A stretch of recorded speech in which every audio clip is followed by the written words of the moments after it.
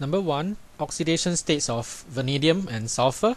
First of all, we'll make use of the idea that each oxygen will be -2 in the compound. So that will allow us to calculate what vanadium and sulfur is. Right? And then so V will be +5, +3 here based on the charge. Sulfur will be +4 and +6.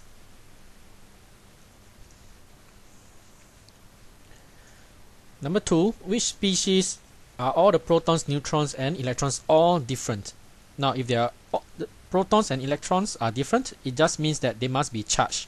So that will eliminate C already because C is neutral. And then we can do a quick mental calculation. You can see that neutrons will be 16 here and protons will also be 16 here. So D will be out. And finally, if we do our calculations, we will have protons, neutrons, electrons for fluorine and sodium plus, and it is sodium plus that will have all three species being different number.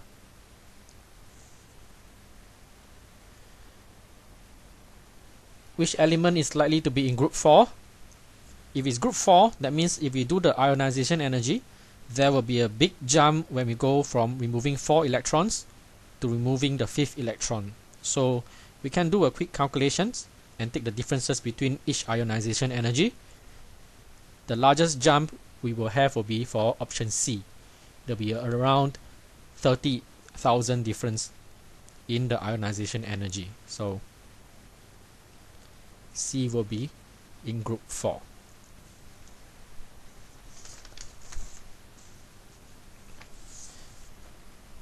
Number 4, Boltzmann distribution. What will happen when we have a higher temperature? Now looking at just this diagram first, if we have a higher temperature, the peak will be lower and will be pushed towards the right side. So we will expect the higher temperature curve to look like this. Activation energy will not change due to the increase in temperature, right? Unless there's a catalyst involved, then there's a change in activation energy. So higher temperature, the peak is on the right side and lower, and then the activation energy remains unchanged. So option C.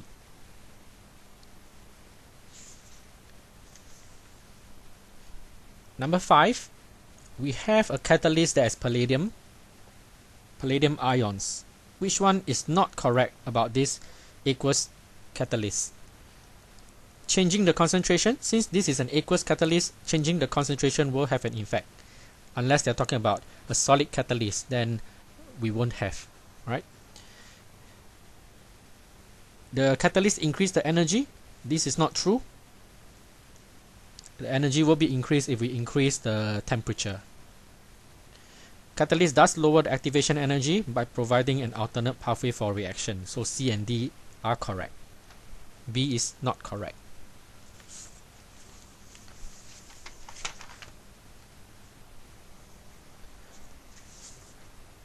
Number 6, which one least resembles ideal gas?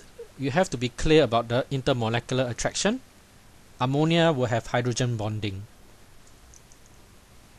Okay, because of the hydrogen joined directly to your nitrogen, and then there's a lone pair to complete the hydrogen bonding.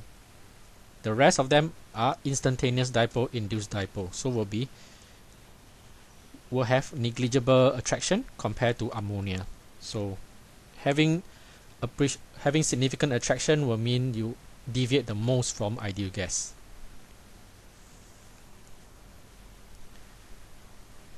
Number 7, how can we calculate the MR from PV-nRT? So we start off with the equation, and then from the number of moles we split it into mass over MR. We bring MR over and the other variables to the left side. So we end up with this equation, mass RT over pressure times volume. And then we make sure our units are consistent. Mass grams, gas constant 8.31, temperature in kelvins, pressure in Pascal, and then volume in cubic meters. Once all these units are okay, you can have your MR. In this case, we do not need to calculate out, right? We just need to arrange them correctly. So answer is D.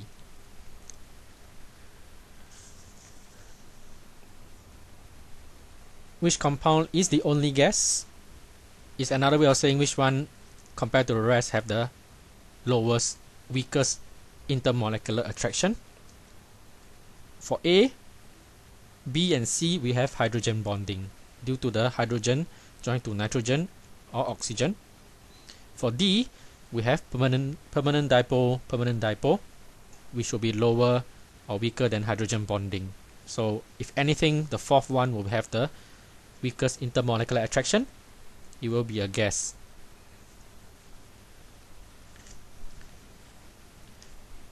Which one represents empirical formula? B, C and D, we can still simplify them to a simpler ratio. So B, C and D are not empirical formulas yet. Whereas for A, it's already simplified to the simplest ratio. So it could be an empirical formula.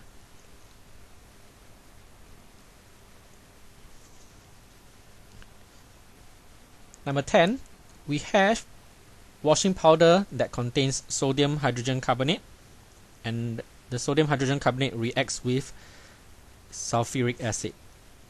So we start off with an equation. Get sodium sulfate, water, carbon dioxide, and then the information that gets us started will be this is the amount of sulfuric acid used. So concentration multiplied by volume in dm cube, we have this number of moles. By ratio, it will be 2 times the number of moles of sodium hydrogen carbonate. And then you multiply by the MR of sodium hydrogen carbonate, we will get 0.12 grams of sodium hydrogen carbonate for every 1 gram of washing powder. And then we take the ratio, we multiply by 100%, we will get 12% containing sodium hydrogen carbonate.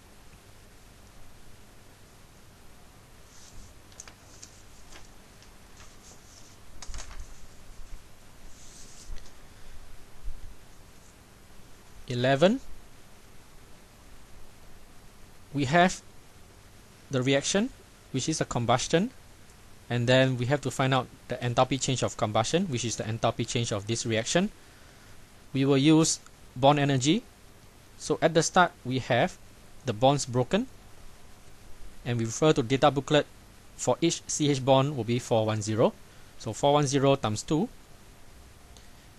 and 740 for the CO, and then oxygen broken 496. So this is the total energy broken or required to break the bonds. It's endothermic. Forming the bonds, we refer to the data booklet again, 2 times of CO, 2 times of OH. So this is the energy release, exothermic. And then we put them together. Plus 2056 minus 2400, we have minus 344. That is the enthalpy change of this reaction, which is also enthalpy change of combustion.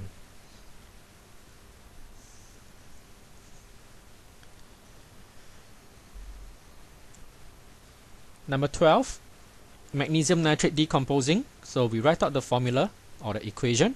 We have nitrogen dioxide and oxygen. So X will be nitrogen dioxide, Y is oxygen. Based on the ratio of moles, we know that 4 moles will be produced with 1 mole of oxygen. And then we convert to mass, because that's what the question wants. So 4 moles multiplied by MR of NO2, 1 mole multiplied by MR of oxygen, we have 184 to 32. And then we simplify, we have divide both by 184. So it's 1 is to 0.174. So compare the moles, then change to mass multiplied by their respective MR.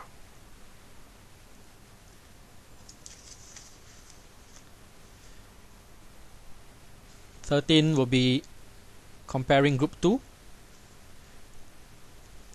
Magnesium versus barium. Magnesium removing the fourth electron, you'll be removing from a shell closer to the center compared to barium. So it'll be higher ionization energy. It'll be harder to remove from magnesium.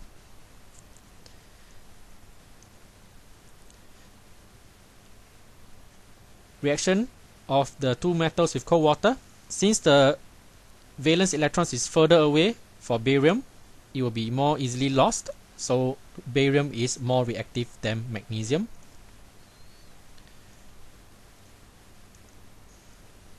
So it will be B.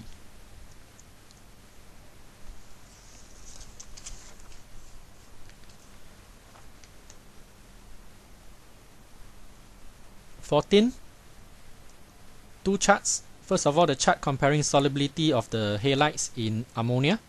AgCl is more soluble than AgBr, which is more soluble than AgI. So the solubility by right should be decreasing.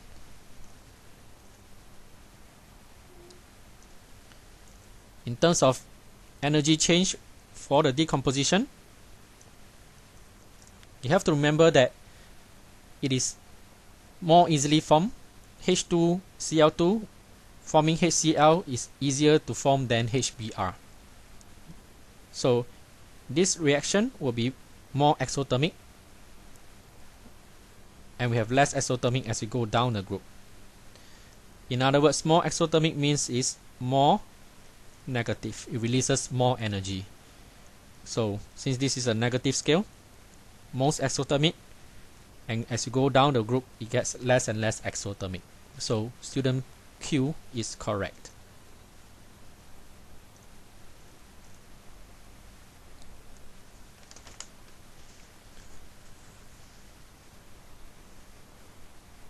Heating iodine vapor.